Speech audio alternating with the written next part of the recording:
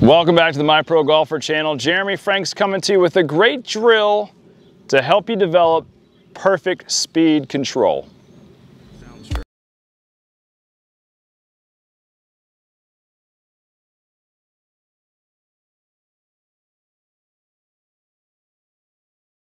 Soundstripe.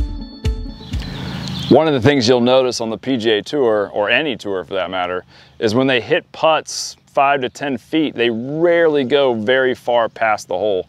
And I'm going to show you a drill on how they develop that. So let's go over here. I've got 5 balls in a line, and I've got one of my swing aids behind the cup just 1 foot. So I don't want to make sure that I don't hit past that 1 foot mark, but I also want to make sure I get a chance to make every putt. So I'm trying to get it just past the hole and stop between the alignment stick and the flag. So we start really short, and why we do that is because when you're making a stroke, I don't want you to put a lot of effort into it. You're just going to add a little bit of effort on each stroke as you go back.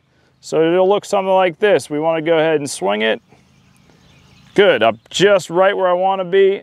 You get a point for every ball that goes past the flag but doesn't hit the rod. So we're just slowly but surely developing speed. That'd be a good one. That's not a problem. We made it, not a big deal.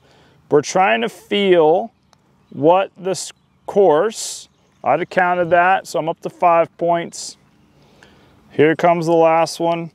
Gave it a little bit extra. Okay, I'd lose a point there because I didn't make it all the way to the hole. And you want to do this drill all around the putting green, because it gives you an opportunity to feel the lengths and the distances that you need to do from different alignments on each and every hole.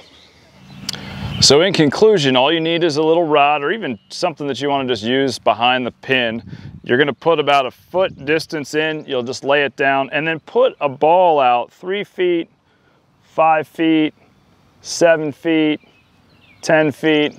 You can even go to 12 feet if you want, and it just really helps you develop the stroke and the speed that you need. Don't worry so much about how you're doing the stroke, but just focus on the speed. And you should get the ball to go just past the pin or hit it and short of the line. Give yourself a point if you got in between that or it went in, and minus a point if you were short or it hit the line behind. Hopefully this is a helpful drill for you. It was a great drill for me. I'm particularly gotten better this year at putting, and it's really helped with my scores, shocking enough, right?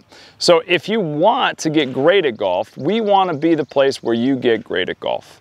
Check us out at myprogolfer24.com. Like, subscribe, comment below. We're going to be the place where you get better at golf each and every day.